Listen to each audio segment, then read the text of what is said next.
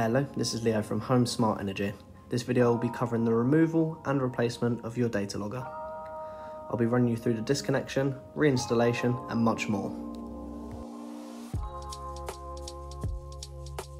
We're going to start off by removing the cover for your AC charger. That's done just with a slight pull.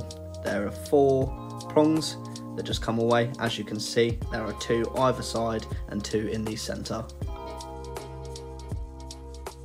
This is the Datalogger unit, and as you can see, it comes equipped with a reset button, 3 LED lights, 4 pinholes for the connection, and an antenna to connect to your Wi-Fi.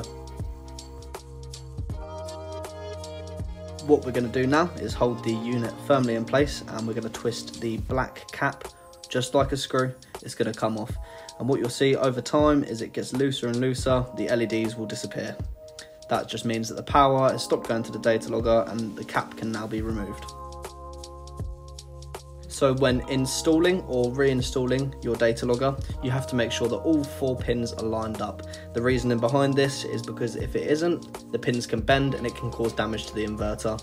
We're going to install it the exact same way as we uninstalled it. We're going to hold the unit firm and we're going to twist the black cap tight until the LEDs are on and the unit itself is secured.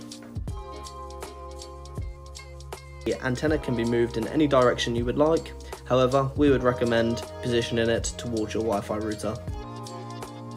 Thank you for watching. Any questions, make sure to leave a comment or contact us.